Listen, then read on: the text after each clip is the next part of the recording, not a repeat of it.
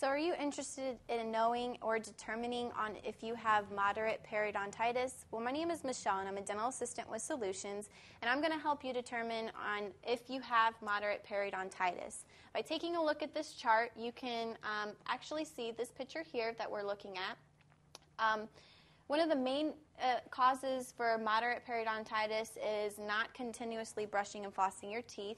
So with that effect, if you're not continuously brushing and flossing your teeth, you'll actually start to see what we call is an abscess. Gum abscess may develop. And what that is, it's an infection of the gum. And what happens is that the teeth may look longer as the gum starts to recede. So if you initially have, short teeth, and then you develop moderate periodontitis, your teeth might actually start to look elongated because your gum is actually starting to recede. It's pulling away from the tooth because it really wants to get away from that bacteria and the decay that's in that area. Also, too, your front teeth may begin to drift slowly, meaning they might start moving back and forth. That's because due to you have a lot of bone loss.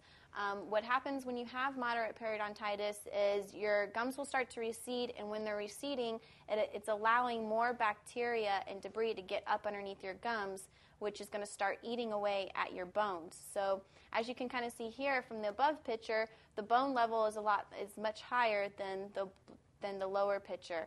This is meaning when moderate periodontitis starts to become in severe cases, you'll actually get a lot of bone loss and your teeth become mobile. They start to drift.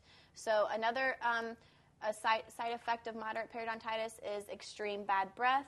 And then your pockets on your gums, where they measure the pocketing of your gum, becomes 4 to 6 millimeters deep. So that's also a reflection of bone loss and gum inflammation. But you would definitely, if you have this case here, then you definitely need to see your general dentist.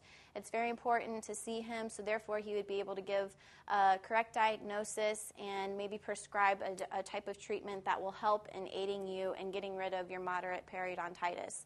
But once again, my name is Michelle, and I'm a dental assistant with Solutions, and I just explained to you on how you can kind of determine if you have moderate periodontitis.